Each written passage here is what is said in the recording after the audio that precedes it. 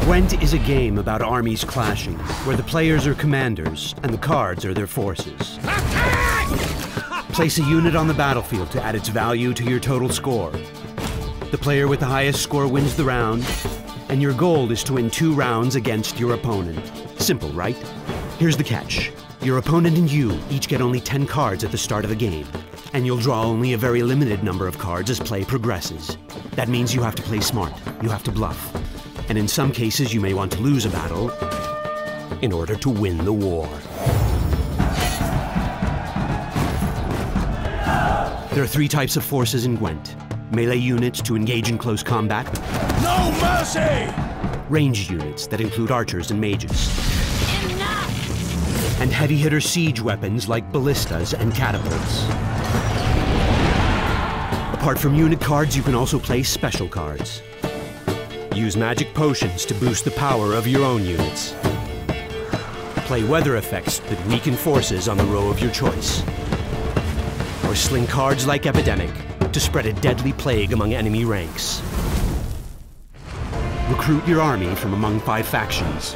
Each faction features unique cards which only it can use, and thus offers a different playstyle and favors different tactics. The seafaring warlords of Skellige are brutal and never rest. They exploit their ability to bring fallen brothers back into play. Close ranks! Within the Northern Realms, knighthood and chivalry reign supreme. The faction's charismatic commanders boost the power of soldiers already on the battlefield. We do what must be done. The Scoia'tael are non-human freedom fighters.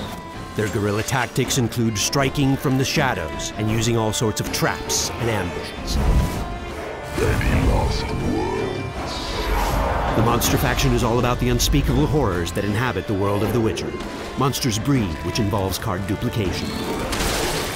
Long live the Emperor! The game's 5th faction, the Empire of Nilfgaard, makes expert use of spies who work behind enemy lines. Proceed according to plan. As you fight more battles, you'll gather the experience and resources you need to explore new and original tactics. You'll build your own decks, unlock new cards either by crafting them or by buying kegs from Shoop, a card-dealing troll. Each keg contains 4 random cards and a 5th one, guaranteed to be of higher value. You'll be able to choose 1 out of 3. Wow! But battling players from around the world in the game's competitive modes is not the only way to enjoy GWENT. It was a day like any other. Those looking for a story-driven experience will feel right at home in our single-player campaigns.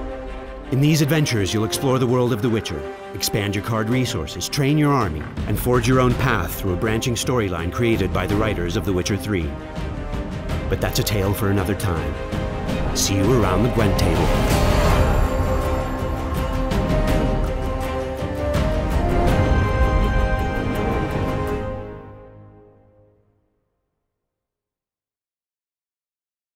PlayStation